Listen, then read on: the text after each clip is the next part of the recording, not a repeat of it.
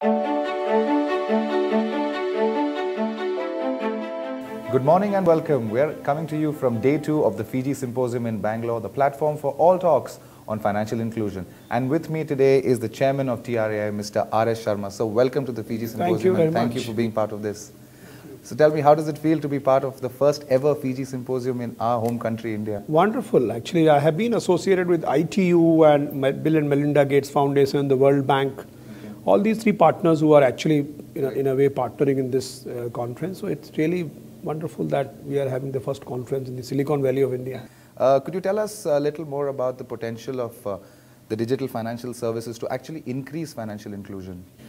See, what has happened is that we have realized very soon in the day that it is important to have, if you want to have a financial inclusion at the scale which India requires, you cannot do it through a brick and mortar structure of the bank, and you need to have, digital transactions taking place.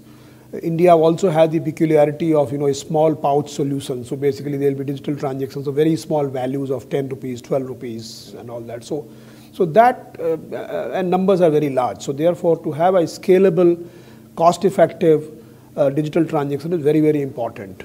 It's also important that no one player can provide all the solutions. So therefore, you must put down a framework on which people can build their solutions and applications. So therefore, interoperability is also very important. And once you have interoperability, you will be required to have open standards and open APIs. So I think what is important is to have an architecture for a scalable, cost-effective digital transactions to happen. Of course, connectivity will be an enabler, because without connectivity, without broadband, nothing will happen. So therefore, these are some of the important enablers. But I see the way the Honorable Prime Minister has taken upon himself the job of cashless India or less cash India. I think that's a great sort of incentive for people to do digital transactions, and the growth which is being witnessed in the area of digital transaction really is shows the way. And with coming to the Aadhaar and the unified payment interface, your views on that and the benefits that it is going to give out to all the public? You see, Aadhaar is an identity infrastructure. It's a digital identity infrastructure. It has got two, properties. Property number one is that it is a unique infrastructure, unique for every individual. So therefore, Aadhaar uniquely identifies a person. Yes. The second property is it can authenticate online. So Aadhaar is the only digital identity which can participate in digital transactions.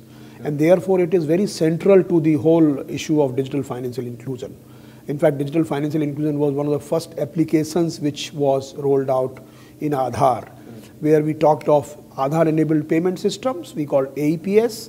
We also had Aadhaar payment bridge, in which the government is able to directly transfer subsidies or other benefits to a person's account using his just Aadhaar number without even knowing the bank account and the bank to which his account is. So therefore, Aadhaar as a universal financial address is another very important thing which has happened. So therefore, Aadhaar has played an extremely important role in enabling digital financial inclusion. And its property of authentication is actually playing the role. And now what has happened is that we are linking all the 1.2 billion mobiles with Aadhaar number.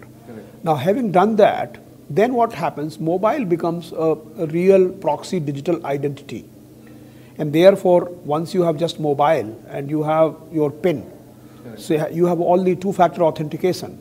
So basically, you are able to do using this, Aadhaar and mobile, the transactions. And once you link your bank account also, then you are very sure that the person who is actually doing transaction is really the person who he is. So therefore, what has happened? It's a layered innovation which has taken place. So what's happening is we have unbundled the identity authentication from bank account operation. Correct. So bank people did not really get into the area of biometrics and all that identity authentication. That specialized agency like UIDAI is doing. Yes. So once you do that, then you reduce the burden of the bank, and therefore it becomes a much more frictionless, interoperable, cost-effective transaction system.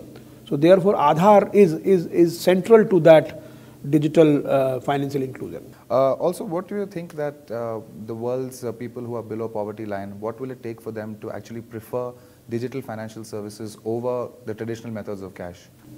See, I believe that there are certain challenges which must be addressed in order to roll out digital financial transactions at a very massive scale.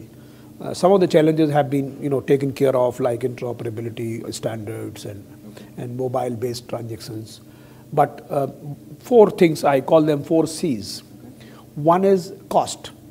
Therefore, the digital transaction must be cost effective. It must be, in fact, of less costly than the physical transaction. So maybe you can incentivize the digital transaction. So one is very, very important is cost. And if you think that I am doing a transaction of 10 rupees and you can take 2 rupees from that as a part of transaction, then I'll never do it. So I'll continue to do it in cash unless I'm given incentive. So that's number one. Second is convenience. The other C is convenience, which is also very important, because if you are doing it and you are finding it very difficult, inconvenient to do it, then nobody is going to do it. If you take out for 10 rupees transaction, you can take out 10 rupee note and give it to the person. But if you have to do it and you put it out and then you enter all kinds of numbers, account numbers, etc., it doesn't work.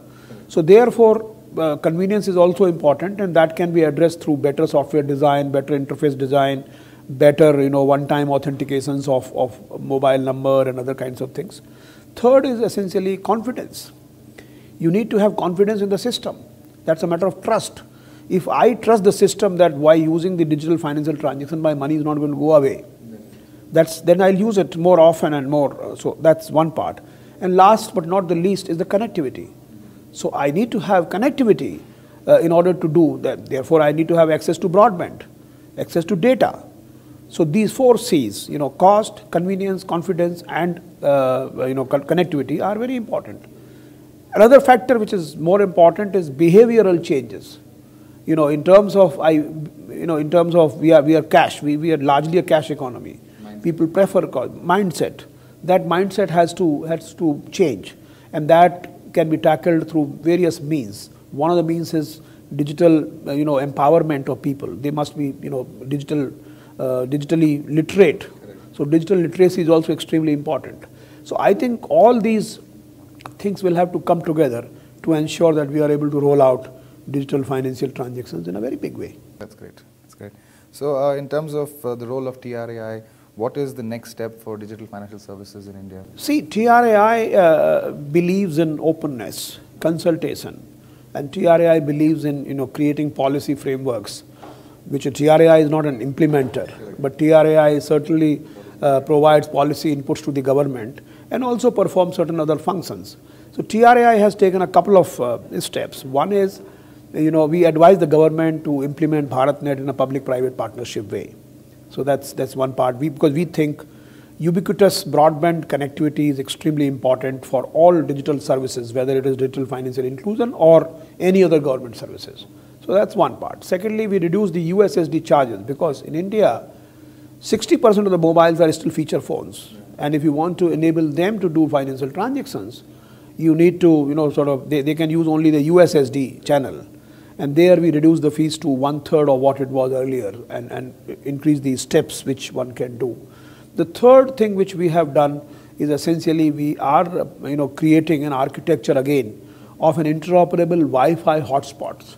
So wherever you go, you are able to get connected, and you can purchase that connectivity on a single click. You don't need to do all kinds of authentication, because you can authenticate once.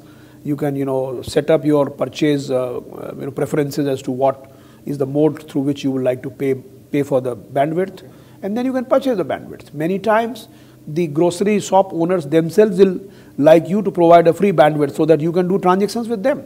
And UPI framework, actually it's an extremely robust framework which allows multi-party agreement and trust through the PKI infrastructure, which is extremely critical, and that's again a very, very beautiful design, where you are not creating some simple quick solutions, but you are creating a solution based on a robust architecture. So that's we are actually experimenting, and currently the POC and the pilot is going on to have an interoperable grid of Wi-Fi hotspots throughout the country. So that will be another part. Lastly, we have issued a recommendation to the government on net neutrality, which we feel is extremely important from many angles, but certainly from the financial inclusion angle. Because if financial transactions, people start taking calls in that, or people start degrading one competitor's sort of access to their servers, then it doesn't work. And therefore, there should be absolutely no discrimination in terms of the transactions. We also believe that in many domains we have seen that the financial transactions, some sort of commission or whatever is charge is levied by the banks, depending on the value of the transaction. This is absolutely not correct, because the telecom service providers must be paid for the data they will, not for the transaction value. Because if I do a 1 million transaction and you say give me 5% of that doesn't work. So therefore, I think it should be completely neutral, and that recommendation we have given to the government. And we feel that an open internet as an open platform is extremely important for India, for innovation systems, for financial inclusion, for various government applications, and for various other things. So therefore, we must have unhindered access to the internet. Nobody owns the internet, and therefore internet should be accessible by everybody. I think this is so I think we are taking steps consciously to ensure that citizens have citizens have a frictionless access to the internet, are able to do transactions in a hassle-free manner. That's great. I really hope all these recommendations actually come into being sooner than later. Let's hope so. Thank you so much, sir. Thank you so much. Thank you very much.